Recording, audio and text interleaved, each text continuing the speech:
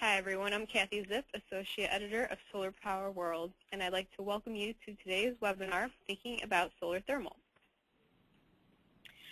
Before we begin, I'd like to go over a few house cleaning items. I'd like to mention that this webinar will also be emailed to all attendees, the webinar and the slides. And also there will be a question and answer session at the end of the presentation. So you can submit your questions at any time throughout the webinar by typing it into the GoToMeeting panel in the questions box, which should be on your right.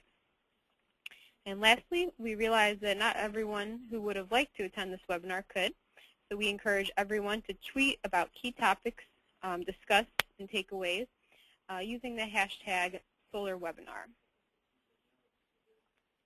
And at this time, I'd like to introduce our presenters.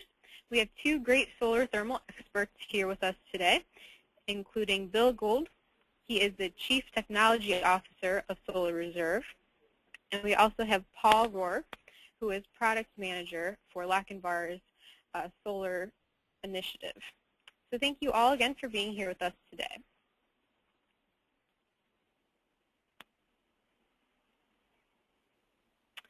All right, and we're actually going to start out with Paul as our first presenter. Paul is a solar and residential boiler product manager for the Lochinvar Corporation. He's been in the plumbing, heating, and hydronic industry for over 22 years, and he was previously a licensed contractor with Radiant Design and Installation experience. So thanks again for being with us here today, Paul, and you can take it away whenever you're ready. Thank you very much, Kathy. I appreciate it. Welcome, everybody. As you'll see, these slides are numbered on the bottom right, so if you have a question, there'll be quite a few drawings, and those usually generate questions. So if you want to reference the slide number, we can come back and answer those questions directly at the end of the presentation. Again, I'm Paul Rohr with Lochinvar Corporation. I'm Product Manager for the Solar Initiative, and again, what we're doing at Lochinvar is doing commercial solar thermal and domestic water production. Specifically, what we're doing is forced circulation with closed-loop systems. So we'd like to run through the basics, if you will, a 101 on the solar thermal closed-loop systems. We'll then move forward with system operation. After that, we'll talk quite a bit about the value of storage and why that is so important in solar thermal systems for domestic water production.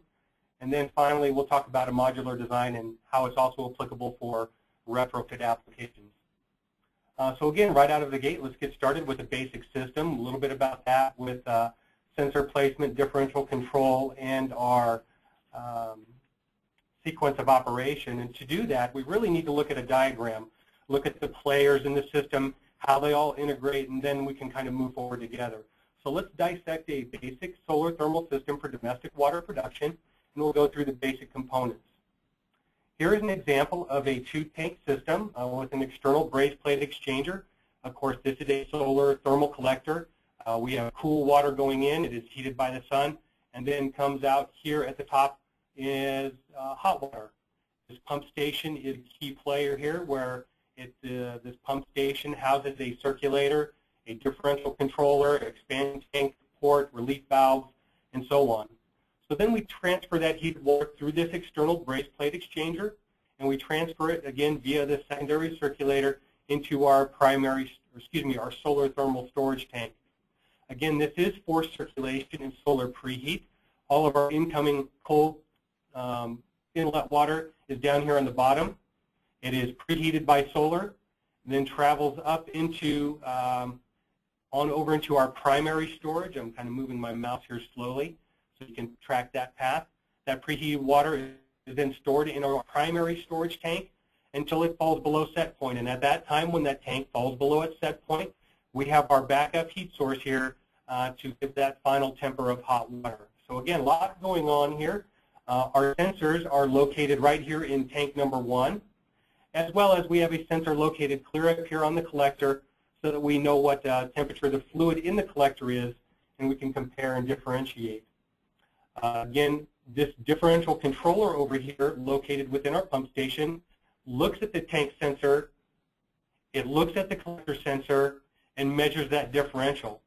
And when the fluid in the collector is above that of the tank, and the tank is below its set point, This differential controller, which again is the brains of the operation, then energizes that pump and turns on and starts moving that fluid so we can start harvesting BTUs back down into this tank. So again, that's a basic system. That's where the basic players are. That's how the sensors are located.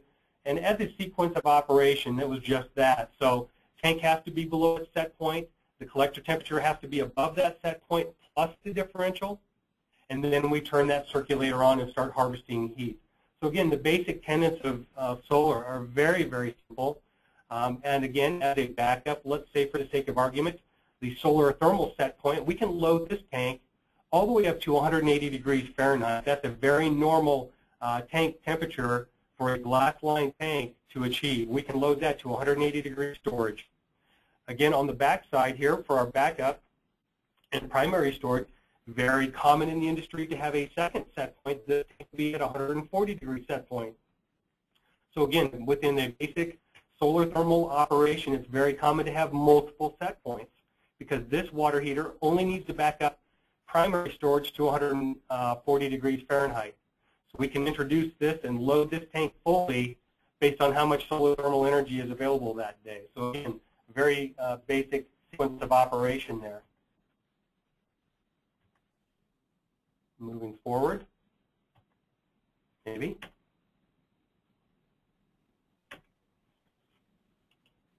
There we go. There's our system operation. Sorry for the delay. We're going to talk a little bit about stagnation and benefits. That kind of moves pretty quickly there. So again, we've talked about the temperature at the collector and the temperature at the tank. And when that temperature differential is great enough and we meet that differential temperature, we turn that circulator on. But what happens when we achieve the set point? Again, this tank is going to try and load itself to 180 degrees Fahrenheit and then shut off. Well, when that temperature at the collector is equal to that temperature in the tank, this circulator right here is going to shut off. Well, what happens then? Well, this is, again, for circulation closed-loop system. It is pressurized to 60 psi. So when we pressurize that system to 60 psi and we shut off that circulator, again, that fluid is bound in the collector. It is captive. It's not going anywhere. And if, again, we have a great potential to harvest solar thermal energy, and that thermal energy is hitting this collector, that temperature in the collector is then going to rise. And it's going to keep rising until it reaches a temperature called stagnation, or a temperature point called stagnation. That is ultimately when there is no more, when there is solar thermal energy available to harvest, but there is nowhere else to store it because this tank has achieved its set point. Okay, so that stagnation condition then, we turn that fluid into steam. We evacuate that system of fluid, and that is then vapor locked right here. And again, as we are pressurized to 60 psi, we force all the fluid out of the collector where it's housed in our expansion tank. Again, steam within a closed loop solar thermal system is not a bad thing, again, because we're very well suited to handle these stagnation conditions.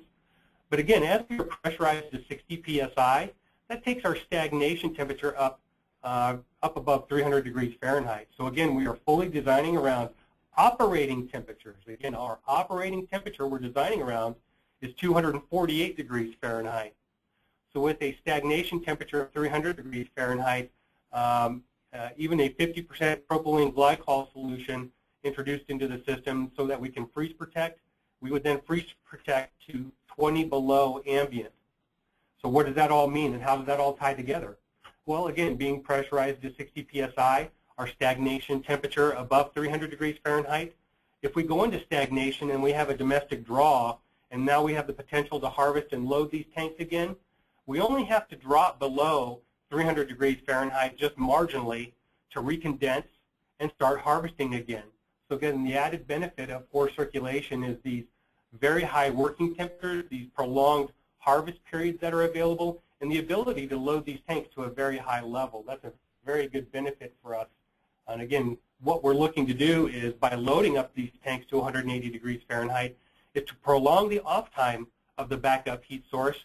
And at the minimum, if it's a modulating appliance, we want to affect this for a lower firing rate. So we want to reap the benefits of that design of forced circulation just by loading these tanks to the greatest ability we can. Now, here's a basically a same but different. Well, got away from me there a little bit. Here's the same type of application where we're using a different product, a little bit smaller scale product where we're directly feeding a gas-fired appliance as backup, a single tank chassis, if you will. So again, it's still a 2-tank system. We still have the merits of solar preheat here. All incoming cold water is preheated to this vessel, and then we send that preheated water on out to our final tempering device. So again, just wanted to give you a cross-section of a different application. Now in that same venue, we're going to move forward, and again, just a slight variation of what you saw earlier with this 2-tank preheat system. But what we hadn't illustrated previously was a ASSE certified mixing device. So when we can load these tanks to 180 degrees Fahrenheit and this primary storage to 140, we absolutely need to ensure we have an ASSE certified mixing valve downstream of the system. I just didn't introduce that previously just for clarity on the original basis of design. So again, a lot of versatility here with an external brace plate exchanger as well. This can be single wall or double wall depending on the code compliance. And again, this differential controller right here can control this secondary circulator. So again, we want to be very clear about how even a basic system is defined. So again, let's move forward in a little bit and talk about the value of storage. That kind of went a little bit quick here. Here's the same principle right here, preheat on our preheat vessel right here for solar. Here's our primary storage. But we really want to drill down now and talk about not just the collector, but the value of all the storage on the project and how that comes into play. So if you can, picture in your mind's eye that even though this is a singular collector displayed right here, I want you to picture that this is 14 collectors. Basically, 14 of our largest collectors, as shown here, would equal 1,820 square foot of collector space. At that point, we're going to simulate a certain number of gallons per day as a total domestic load, a finite number of gallons per day. Of course, we have some heating appliances here backing up that load, and then we size our storage tanks accordingly. Again, one of the rules of thumb in the industry is to have at least 1 gallon of storage per square foot of collector space. It's very important that we have at least a gallon of storage per square foot of collector space up on the roof. Now let's move forward. Again, we have 1,820 square foot of collector space on the roof. We have a a solar storage tank of 318 degrees. Let me back up here if I can. Well, let's just keep moving forward here. So that solar preheat tank was 318 gallons of storage. Our primary storage tank was 752 gallons. And what we did was we went out and used our solar thermal software, and we did a design based on the total gallons of domestic water used per day, also based on the boiler heat load. And then we ran a simulation, and that simulation looked at all 365 days of the year of historical weather data for that region we run it in. So it looks at entering water temps, and if we have enough storage per square foot of collector space, these collector temperatures will be very mild. But if we deviate from that gallon of storage per square foot, these collector temperatures then are going to be well above this stagnation temperature that we talked about earlier. Again, we know that even when we're pressurized to 60 psi, any temperature shown above 300 degrees Fahrenheit is in stagnation. And that temperature and that collector system, or that solar thermal system, is then not really a usable system. So again, if we look at that and redesign that system, let's drop down here a little bit. We went back and remodeled it. We removed 4 of these largest collectors off of the roof. We bumped up the nominal storage of our preheat. We bumped up nominal amount of storage on our primary, and we ran that same simulation. Again, we changed no other variables within that simulation. Again, all based on historical weather data. And now look at this collector temperature. We're well in line with a much more usable, much more responsibly designed solar thermal system here at a much higher solar fraction. Again, this solar fraction represents a percentage that we're looking for the amount of solar thermal energy harvested by the collector divided by the total amount of energy needed by the boiler plant and pumping energies and so on. So again, by removing collectors and adding a nominal amount of storage, we have not only a much more efficient system, we have a much more responsibly designed system so that we're not going to approach these stagnation conditions. So let's boil that down into a little bit of a summary here. That first iteration then was 1,820 square foot of collector space. You saw that 318-gallon storage tank plus the 752-gallon storage tank. That gave us a cumulative 1,070 gallons of storage. Again, that was well below the threshold of 1 gallon of storage per square foot of collector space. And even though we had a very decent solar fraction, we had high tendencies to stagnation. Now moving forward, what we can say then is by removing 520 square foot of collector space and adding a nominal 302 gallons of storage, we were again back above that gallon of storage per square foot of collector space. And again, we achieved a very healthy solar fraction and more importantly, very low frequencies of stagnation. If we don't have proper storage, that collector array will get into an unusable situation. And even though it looks good on paper, like it did over here, again, we want to be on guard against artificially high solar fractions if we are less than a gallon of storage per square foot of collector space. Again, very important the amount of storage we have on a in a mechanical room to load these systems. Now moving forward, just a little bit about modular design and retrofit. Let's look at a system that was designed in Florida. Did use some of our appliances for the solar thermal backup, the thermal backup of the appliance and storage, but in essence this was someone else's system. They moved away from a forced circulation principle. They went to a drain back system. Again, I'm not disparaging drain back. It's a very viable option. But in this particular instance, what they did was they used this drain back tank for the solar thermal collector. So down here is our circulator. It pumped fluid out of the collector, out of the vessel. It went up to the collector array. I'm losing my mouse functionality here. There we go. The solar thermal energy was then harvested at the collector array. It was then deposited back into the storage tank, where it was then transferred to the domestic water. So again, under that same principle, here's all of our incoming cold water up here. It travels down through this coil. The cold domestic water travels on down through these reverse return tanks and is stored here. When this storage temperature falls below its set point, we're going to bring the temperature on or bring the signal, the call for heat for this heating appliances and start energizing so we can satisfy these tank temperatures down here. So what happened was on a call for heat, the thermal energy from these heating appliances traveled on through this piping arrangement, traveled back down through this coil, traveled through that coil, and was then deposited into the tank until it satisfied that set point. That was a very good basic theoretical understanding of how thermal energy works, but what actually happened in the system was that by transferring thermal energy from the water heating appliance into this tank, we then reduced the amount of storage available to load with solar.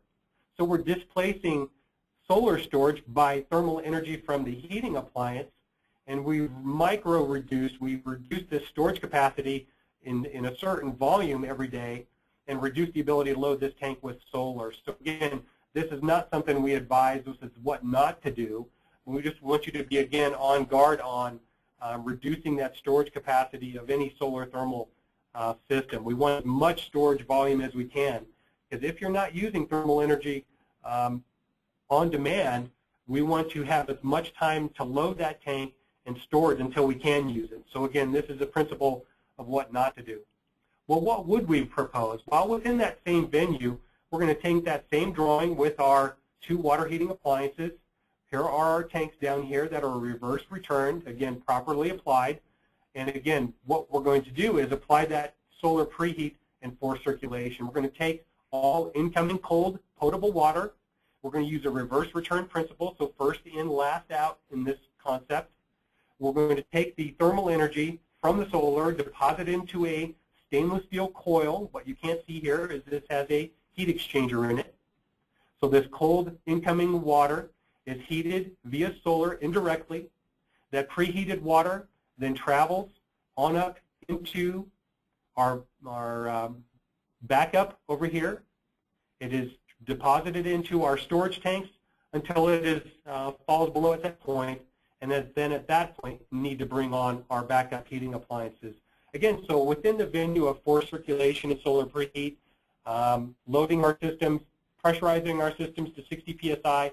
We have a lot of versatility in terms of high working temperatures, high stagnation, coming out of stagnation at very high temperatures, and the ability to prolong these harvesting times. So again, a very versatile system with solar preheat and forced circulation. And that is basically very easy then to retrofit solar onto in any application. And then that is ultimately an abbreviated version of this of solar thermal and forced circulation. But I want to give you a very good taste of foundational principles, the value of storage, how we move forward with a basis of design, and how set points come into play, and how these working temperatures all tie a system together. So Kathy, I'll turn it back over to you until we have a question and answer period later. And again, thank you everybody for your time. All right, thank you very much, Paul, for that great information. And we will now move on to our second speaker, Bill Gold. He brings more than 30 years of technical experience to Solar Reserve in engineering, procurement, and construction of power plants and power-related systems. The last 12, he has largely dedicated to solar energy installation. He was principal consultant with sustainable energy projects with a focus on advising U.S. and international utilities on the development of solar power and trough practices. Prior positions also include engineering and project management at Bechtel and General Atomic. He's also written a number of technical papers on solar energy. Bill will be speaking more from the development side of solar thermal. So Bill, please go ahead whenever you're ready. Hello everyone. Let's get right into it. See if I can. There we go. I'm going to just briefly touch on background for our company. We're a California-based company. There we are, California-based company that develops molten salt power towers. It's a technology that is owned by Rocketdyne, the same folks who do the space shuttle main engines. And we have a project pipeline of probably 30 different projects in the United States and around the world with 2 executed power purchase agreements that I'll tell you about in a minute. I'm going to move on rather than to spend too much time on our company. This is what it looks like. This is utility scale. We produce electricity in the range of 50 to perhaps 300 megawatts connected to a large utility. What you see here is a large field of almost a mile and a half in diameter, and each of those dots is a mirror that reflects the light of the sun to a heat exchanger at the top of a tall tower. Each of the picture may be a little deceiving. Each of those dots is about the size of a highway billboard, about 65 square meters. I'll show you how it works. We take the heliostats, these mirrors, and bounce the sun to this heat exchanger on the top of a tower. We call it a receiver. Our working fluid is actually a liquid salt. It's a mixture of potassium nitrate and sodium nitrate, stored in large tanks at the base of the tower. In our cold tank, the temperature is around 550 degrees Fahrenheit. After the salt comes down off the tower, we store it in a hot tank that is about 1,050 to 1,100 degrees Fahrenheit. Now we can keep the salt in these tanks for weeks and months without fear of freezing.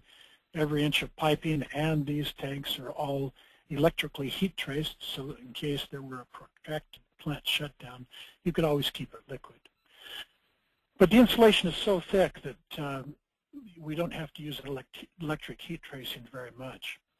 When the utility wants power, when they want electricity, we pump the hot salt through a steam generator train composed of several heat exchange vessels. We boil water to steam and drive a normal steam turbine generator. Most of these plants are located out into the desert where water is scarce. We can use dry cooling or evaporative cooling if water is available. The technology was validated during the 1990s at a demonstration plant funded by the Department of Energy. The test basically validated three key principles. First of all, that the surround field worked and the receiver worked using molten salt. It was the first time it had ever been done. Secondly, that the efficiency of the thermal storage was very, very good, better than 98%. And third, that you could take a large population of heliostats and track the sun and accurately point the sunlight to this heat exchanger at the top of the tower. Now, this technology started with the space industry with Rocketdyne. This image on the left is of the space shuttle main engine, and I guess the image on the right shows the nozzles of those engines just prior to ignition. Some folks have sometimes wondered, well, why is it that you have this space technology as part of a solar program? Let me show you why. This is, in fact, one of the nozzles for the space shuttle. And when I first was watching these rockets take off, I thought that this was just a big steel shell that controlled the hot gases coming out of the ignition chamber. It's much more than that. This white pipe is actually a distribution pipe containing liquid hydrogen. It comes down from the storage tanks, goes into a distribution ring, and then what you see here is a shell. It's not solid. It's actually almost paper-thin tubes. And this liquid hydrogen flows back in these little tubes. They're about 1/4 inch in diameter. Flows back into the combustion chamber where it meets liquid oxygen, ignites, and then the flame shoots out. There's huge temperature differences across the walls of those tubes, about 3,500 degrees centigrade. Now, it's kind of similar to our receiver design.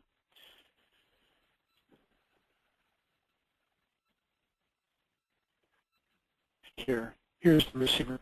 Our receiver is nominally a cylinder, but it's composed of tubes, just like on the space shuttle engine. We have 14 flat panels that contain our salt and receive the solar flux.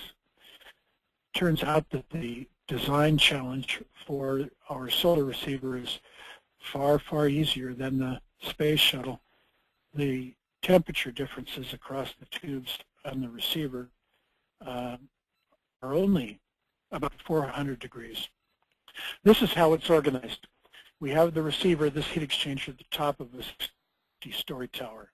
The salt tanks are on grade at the base of the tower. And when it's time to operate, we take salt from the cold tank up this blue line to the receiver, which you see in cutaway. It gets heated up by the rays of the sun. It comes down this red line and is deposited into the hot tank, where we keep it until it's time to make electricity. When it's time to generate electricity, we pump hot salt from this tank through these steam generator vessels that are shown here in 10, and then it goes back into the cold tank. The salt is not consumed. It's reused over and over and over again.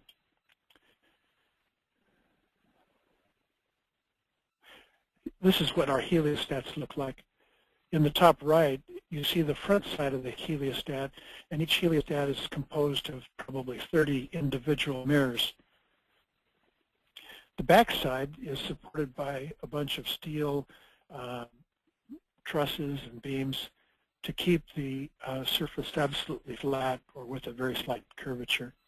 This particular heliostat is shown at the Sandia National Labs, where it's being tested for the quality of the image.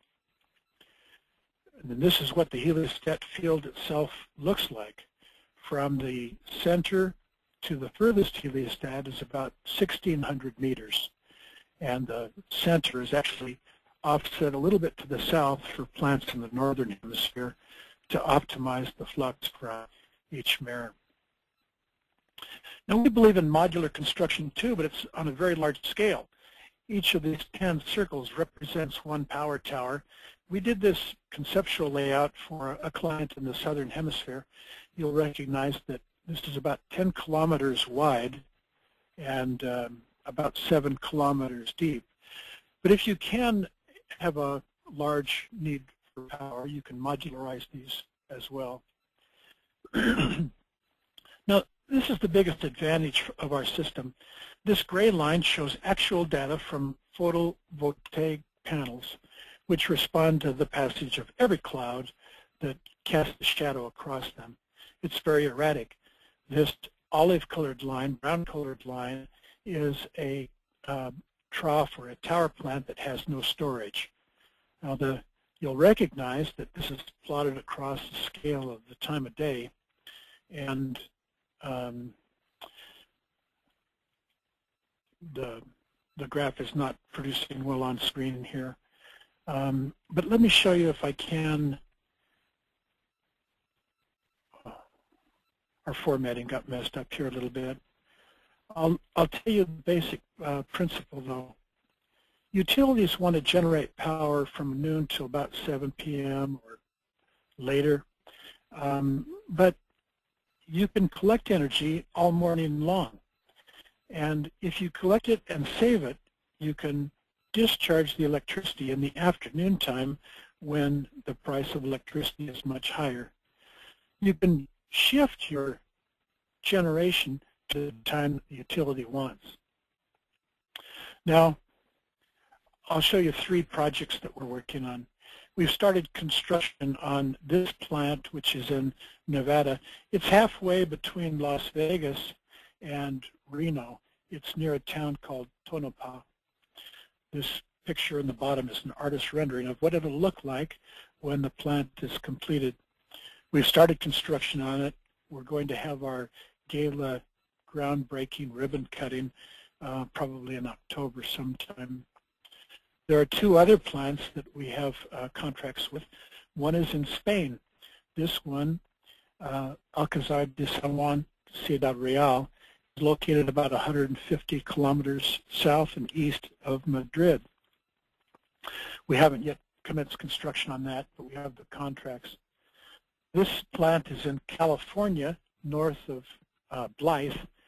We have a contract with Pacific Gas and Electric to build this plant and produce electricity from that. Across the world, we are developing plants in other countries as well.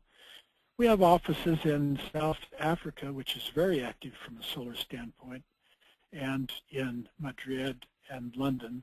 And we're also evaluating opportunities in Australia, India, and next week I'll be in Saudi Arabia. Well, that's a quick overview of Solar Reserve, and I'd be happy to answer any questions when the time comes. Kathy? All right, thank you so much, Bill. We appreciate all that information, and I'm sure after all of that our audience does have some questions. So we'll begin that question and answer session now. And the first question that I see here is actually for Paul. Someone wants to know how you can monitor system performance on the systems you discussed, such as for rebate-based areas. How can we monitor system performance? Great question. Within that differential controller, and most modern controllers now, they have a built-in SD card, because we can measure the temperature of the outgoing fluid and the temperature of the fluid coming back. We then know the temperature difference, or delta T. When we know that delta T and then we know the flow rate going through the system, we can then extrapolate harvested BTUs and then model that backwards to see what we have for actual performance compared to what we designed on paper. So again, very, very easy, very common in the industry now to validate system design, look at real harvesting numbers, and validate, verify what we've done on a system once we've done commissioning and startup. All right, thanks, Paul. And then, Bill, someone would like you to please discuss the relative cost of heliostats, and if there's much innovation from the industry on heliostat design. Well, that's a good question. There are probably 5 companies that provide heliostats today, and we have our own design, but I have to say that we don't think that's the core of our business. And if we found someone else's design that was more cost-effective and had higher performance, we would switch it immediately. For us, it's a little bit like buying a pump or a tank. As far as the innovation goes, you've got huge disparity in how people have designed heliostats. eSolar has the smallest one at 1.1 square meters, and I believe the largest I've seen is the ATS heliostat presently in Albuquerque at 150 square meters. Ours is kind of in the middle. But I think that there's room for looking at three aspects: the glass or the glass panel, the drive mechanism, and then the overall structural support for the glass. And I think that we'll see a reduction of at least 30% in the cost of heliostats over the next 3 years. All right, and that same person also wanted to know if nanotech surfaces are under consideration.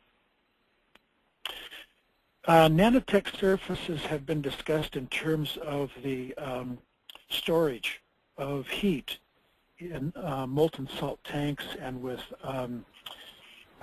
heat exchangers, where a nano surface can increase the heat transfer coefficient. At this point, it's still in the laboratory. No one in the industry has yet been able to commercialize the interesting research that's going on right now. All right. And for Paul, can you have more than one set point in a solar thermal system? Yes, you can. In fact, without going back to one of the slides, but especially in a two-tank system, that differential controller is going to, again, house and monitor those sensors at the collector and the solar thermal tank. And then, again, another set point could be from the backup heating appliance to the primary storage tank. So, again, very common to see more than one set point in a solar thermal system. All right. And then we'll go back to Bill here. What is the technology that's used to store the hot molten salt?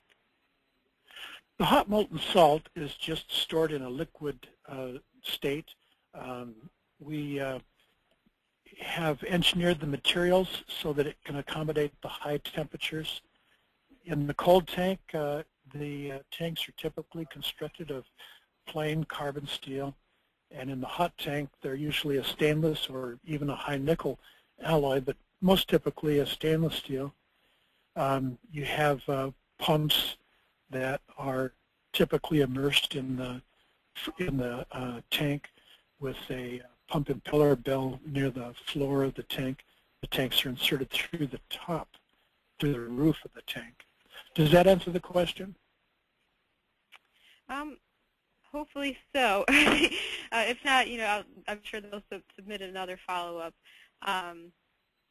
Okay, and then this one is not addressed to anyone, but they're wondering if you've looked at any designs where much larger thermal storage could be made available as maybe an in-ground insulated vessel at atmospheric pressure instead of the 3-bar collector pressure system you showed. Was that you, Bill, or? Well, our tanks are atmospheric. They're vented open to the atmosphere. We have looked at the possibility of having the tanks be underground and using the soil as a form for concrete or steel. But it turns out that the construction costs are higher to put the tanks into the ground than just to keep them up at grade. There's also a question, if you buried the tanks, can you effectively detect any leakage?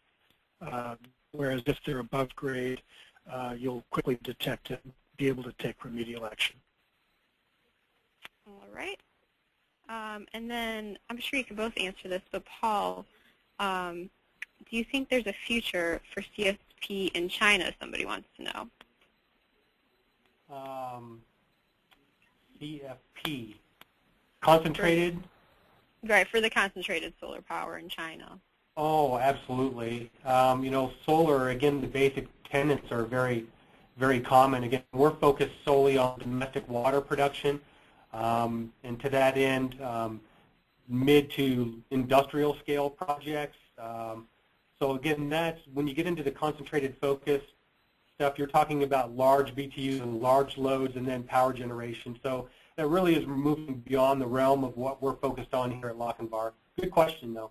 But I'll add to Paul's remark by saying that I've been over prospecting in China already, and I'm returning in December to meet with local developers. The challenge in China is going to be, can CSP compete against PV, photovoltaics? As you know, most of the PV panels are made in China and then imported into this country, and the costs are very low. All right, and this question is also for both of you. Maybe we can start with Paul and then go back to Bill again. Someone would like to know, are PV systems degrade over their useful life? So they're asking, how much of a factor is degradation for your systems? Actually, that's not a factor for us. Again, some of the mistakes and the learning lessons they've got back from the 70s, the construction quality has really improved. And even though there's typically, let's say, a 10-year warranty on collectors, you're looking at a 30-year plus life expectancy. So the materials that we use now, specifically, I would say the insulations with the mineral wool insulations, they really have reduced the amount of outgassing that has occurred over the course of time. And because we reduced that outgassing principle, the glass stays clear longer. It's, again, long periods of time with no degradation or no obstruction or efficiency losses of that collector. So again, the quality of the collectors have only ever gotten better, so that's helped us with our longevity and efficiencies. I'll add that the PV degradation that the questioner refers to is real, and usually taken into consideration when you do your economics for the project. Our company does both PV and CSP.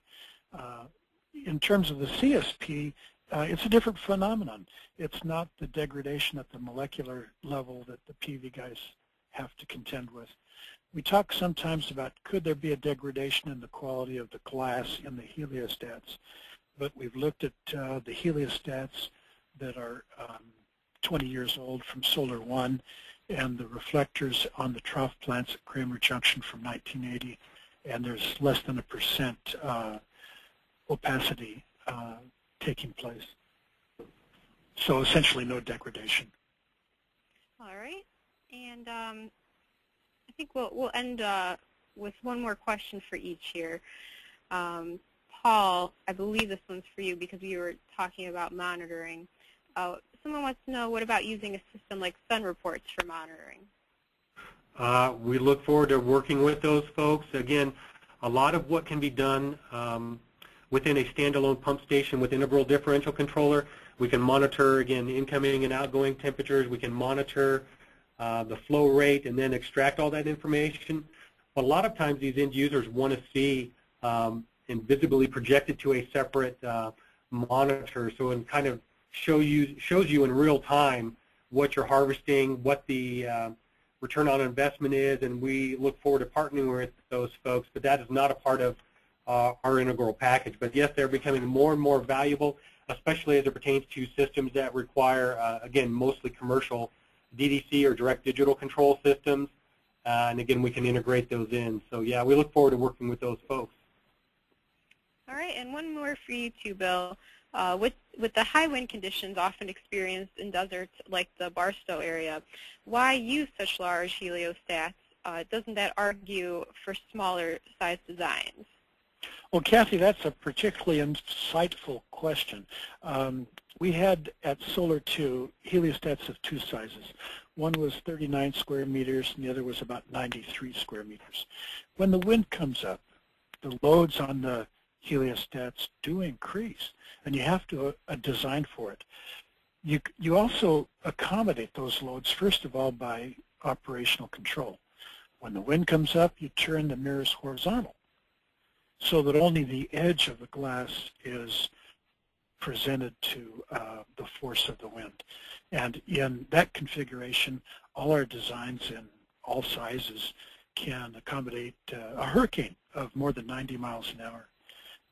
But that is one of the trade-offs you make when you size your heliostat. The questioner is correct that the larger the square area is of the heliostat, the higher the loads. And sometimes that's worthwhile, and sometimes not. You have to do a cost trade-off in order to balance it off. All right. Well, thank you both so much. That was a very great question and answer session. Unfortunately, we couldn't get to all the questions, but as you'll see, Bill and Paul's information is on screen. You can contact them in another way at a later time. But I'd like to thank everyone again, our presenters, for being here to share what they know about solar thermal with us, and thank everyone in our audience for listening. I hope you all enjoyed the presentation. And also know that Solar Power World will be doing webinars monthly, so keep an eye out for more to come. Thanks again, everyone. Thanks, Kathy. Thank you, Kathy.